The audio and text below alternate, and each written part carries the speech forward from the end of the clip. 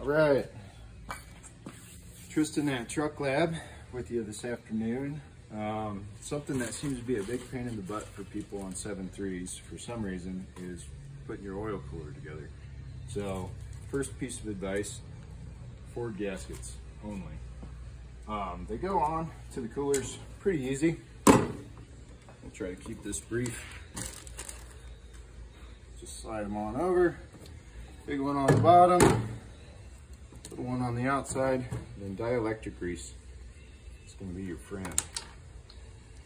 Want to get a good coat of that on everything.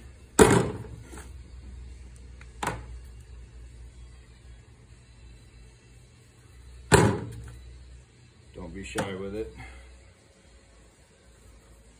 I like to take a little bit more on the finger, get it down in the cup where it's got to push past it, and then again on that second seat down in there. I don't know if you can see that. Do both cups, end caps, whatever it is you want to call them. So I like to install the big end first. So you got your alignment pin that receives into that. Paper towel on the floor. Got it lined up. Little push. Goes right on.